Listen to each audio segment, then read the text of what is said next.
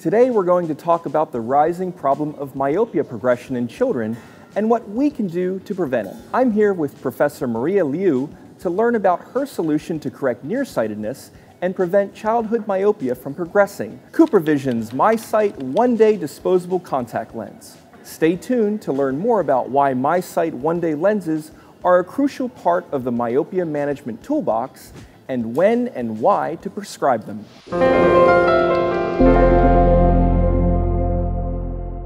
So, how can early childhood intervention prevent both myopic progression and further complications from developing later in life, would you say, Maria? So certainly from animal studies, we know axial length elongation can be a process that's due to abnormal visual experience in early development.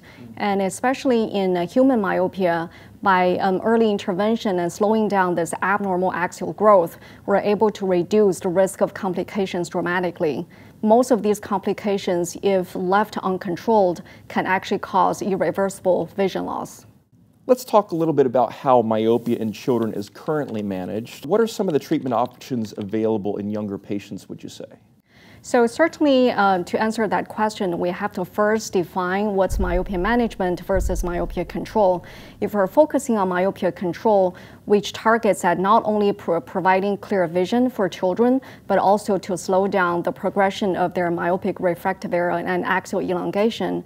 And in that respect, myopia control is practiced quite differently depending on the countries or the regions where options may not be available. So in US, we have primarily 3 evidence-based treatment options: the daytime dual-focus contact lenses, the overnight orthokeratology lenses, and low-dose atropine.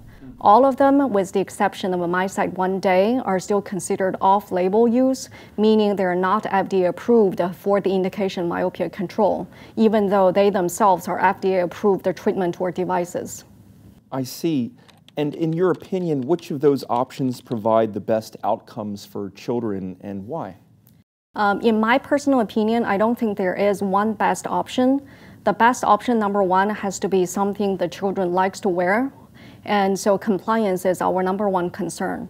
But in terms of the overall efficacy reported in clinical studies, it looks like the daytime dual focal contacts and the overnight orthokeratology overall provide about 50 to 60% of myopia inhibiting effect, although with a huge individual variability, meaning some kids respond to the treatment very well. After several years of doing the treatment, we're not seeing any progression at all, but some other kids still progress quite significantly despite the treatment.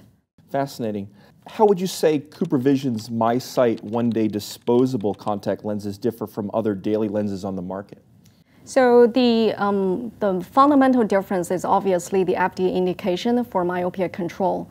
This, to a lot of parents, really showed that number one, FDA recognized that myopia is a controllable condition. Number two, the data from clinical trial is convincing enough for FDA to grant that indication. And number three, having that data really assures, brings up a lot of confidence in parents' mind. Great points. What are some of the advantages of these lenses as well? So certainly kids wearing contact lenses, a parent's number one concern is safety.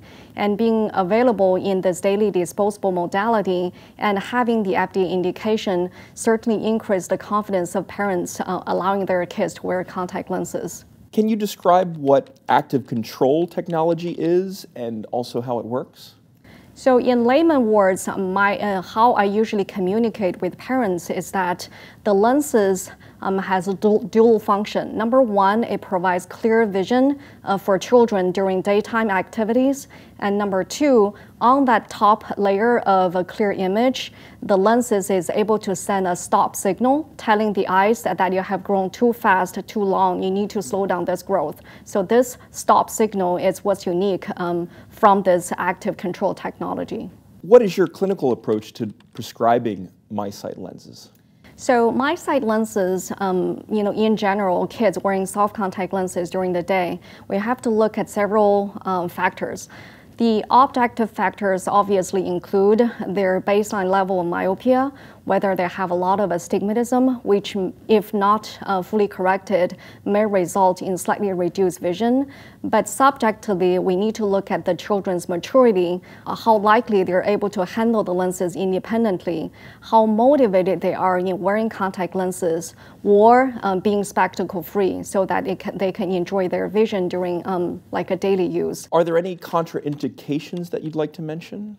Those absolute contraindications for contact lenses altogether. Kids not being able to handle the lenses, especially removing the lenses in a safely manner without their parents' supervision, that's a big concern because compared to overnight lenses where parents can participate in the application and the removal of the lenses and even cleaning the lenses, wearing soft lenses require kids to be able to handle the lenses independently when they're in school without their parents' guidance. I've seen a 6-year-old being able to handle the lenses very, very delicately and almost like a surgical precision. Yeah. But I've also seen plenty of 12, 14 years old and not able to put in the lenses. And so not being able to handle the lenses is a number one red flag.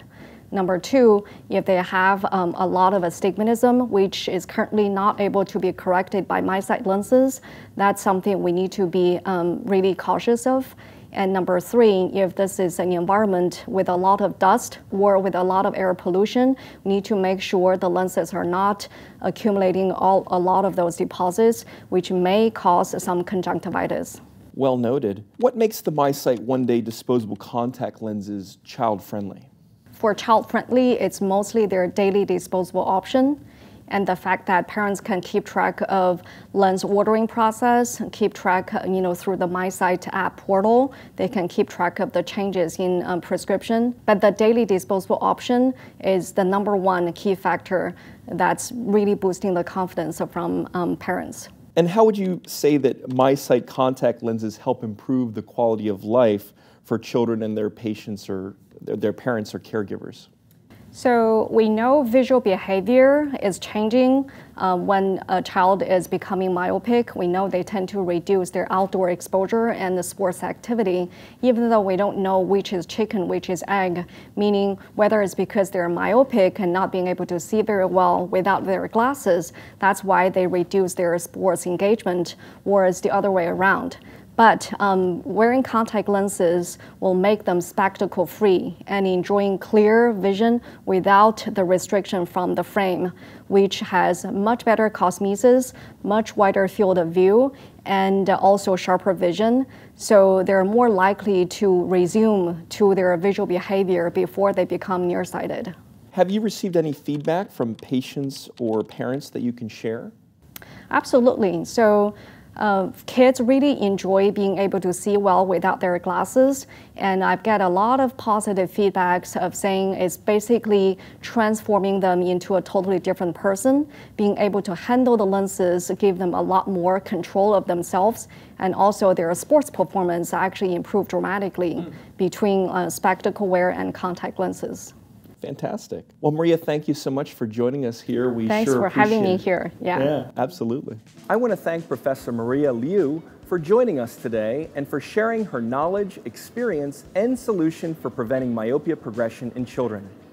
And it's clear that MiSight is the cornerstone of managing myopia in children and its prevention. We encourage you to check out their website to learn more about MiSight one-day contact lenses and how they can benefit your young patients.